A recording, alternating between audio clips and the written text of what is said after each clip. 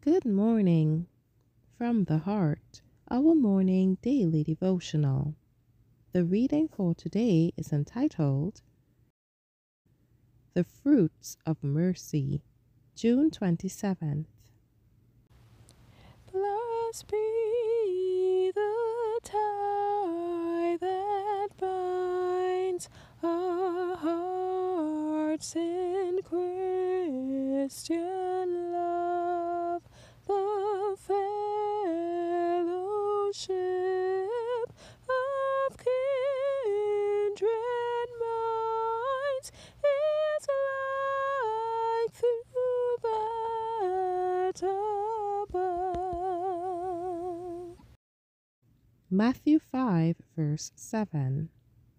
Blessed are the merciful, for they shall obtain mercy. It is the duty of the children of God to be all light in the Lord and scatter blessings upon the path of others.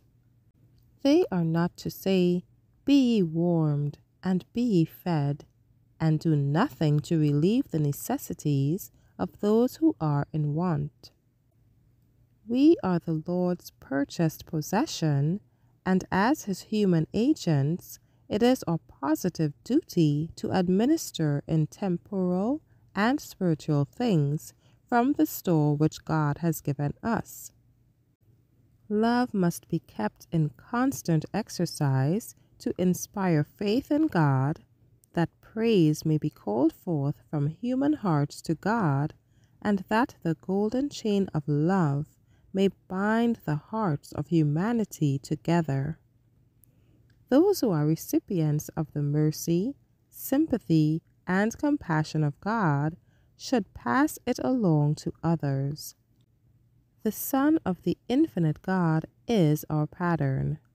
Heaven is full of mercy, and it is constantly outflowing not only to a favored few, but for the blessing of those who need it most, for the benefit of those who have the least pleasantness and happiness brought into their lives. Those whom God has made stewards of capabilities and means, He commands for their own interest to lay up their treasure in heaven, and as He has given freely to them of His bountiful mercy, to give freely to others. Instead of living for themselves, Christ is to live in them, and His Holy Spirit is to lead them to dispense wisely their goods, being merciful to others, even as He is merciful to all. No man or woman can be a follower of Christ and live for self. In proportion as goods are entrusted, they should be dispensed to others.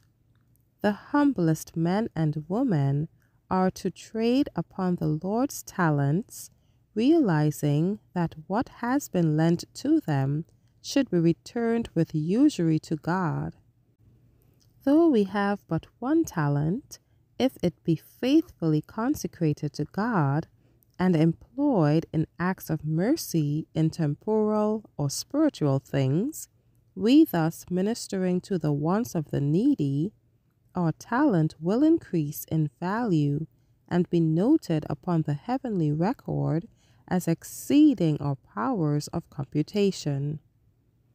Every merciful action, every sacrifice, every self-denial will bring a sure requital, 100-fold in this time, and in the world to come, everlasting life.